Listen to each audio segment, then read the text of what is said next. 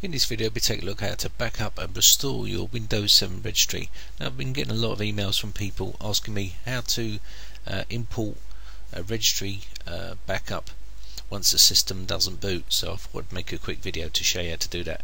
So what we've got here is a Windows 7 operating system, and what we need to do first is make sure we've got a backup of our Windows 7 registry. So we need to type regedit inside the run bar. Okay, then what we need to do is go File, and we need to export. Now you've seen this, me do this on loads of different Windows operating systems. This works on all Windows operating systems, so click Export. Now we need to type Registry Backup, like so. Now you can call this whatever you like, but I'm going to call it Registry Backup. Okay, now I'm just going to leave this on the desktop for this video, but you should put it in a safe place. Okay, so we're going to let that do its thing, and as you can see, that's now backed up the registry, and as you can see, it's 75.2 megabytes in size. Now, assuming that you've got one of these already stored somewhere on your system, this is what you need to do. You need to reboot to a CD, Windows CD, and actually go to the command prompt. We're going into system recovery options and getting into the command prompt. So what you're going to need to do is reboot the system to a Windows CD. So I'm going to do that right now. I'm going to leave this on the desktop, as I said, so the command will be slightly different for you guys depending on where your location is of this file. So let's restart.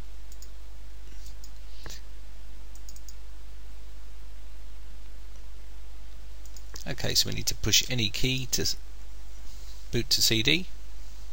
This will load up.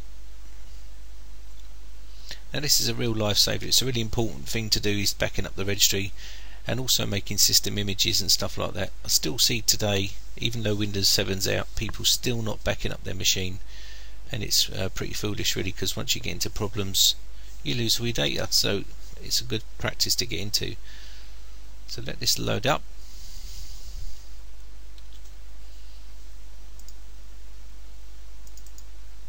Okay, so we've got to this screen now. What we need to do here is click Next, and what we want to do is don't click Install now. You want to come down to this little tab here that says Repair Your Computer. Okay, click on that and let it do its thing. It's just scanning for Windows installations. Once that's finished that, okay, it's finished that now. Okay, it's located on D. So what we need to do here is make sure we're going to use this recovery tool here. You don't want to do this one, okay? You don't want it on that one. You want it on this top one. Okay? So next is go Next, and then this brings up this box here. So what we need to do here is go Command Prompt. Now from there, we've got our little window open, and what we need to do is type in disk part. So we need to go disk part, like so, push enter, and this will bring up our disk part command prompt line there.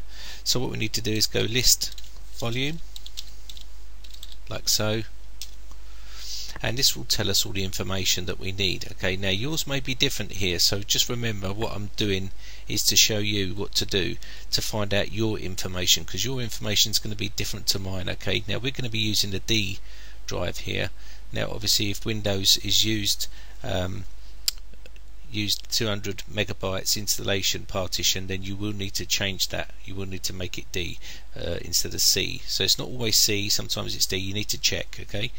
Okay, now we've done that, we need to type exit, and this is exiting disk part, and once we've done that we can now type our command.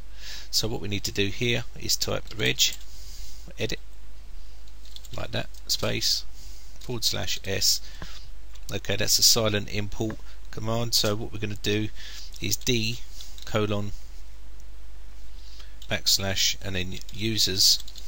Okay, make sure it's users and not user, and then / and then mine's going to be Britec. Okay, that's my username. That's where you need to put that in, and then we need to do desktop, because that is the location where I've put my backup file. So your location will be slightly different to this here. you need to make sure that you've put in the destination of where your backup file is. Okay, your registry backup I should say. So now we need to do registry backup. Now mine was all one word, .reg.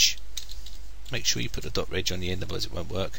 And then basically that's going to import that registry file into the registry, and then all we need to do now is push enter, and that's it, it's done.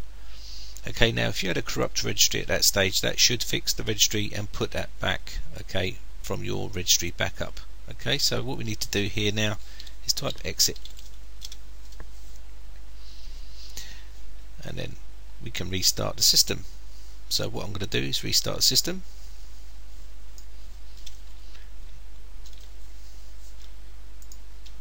I don't want to, make sure you take the CD out. I've not took the CD out, but I'm just going to let it run so it just boots up, and as you can see it should boot up okay, but if there was a corruption on there it would boot and you should be up and running again.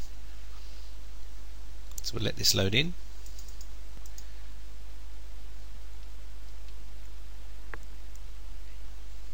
Okay, and there you have it, we're back at our desktop. Okay, so I hope you've enjoyed this video. My name is Brian from britec.co.uk. If you enjoy my videos, please show your support and hit that subscribe button, guys, and remember, rate for all my videos. If you've got any questions or problems, head over to the forum. That's briteccomputers.co.uk/forum. Okay, I will put a link on the bottom of the video so you can actually go there. So if you've got any problems, get over there and we're trying to help you out. Okay, thanks for your support, guys. Thanks for watching. Bye for now.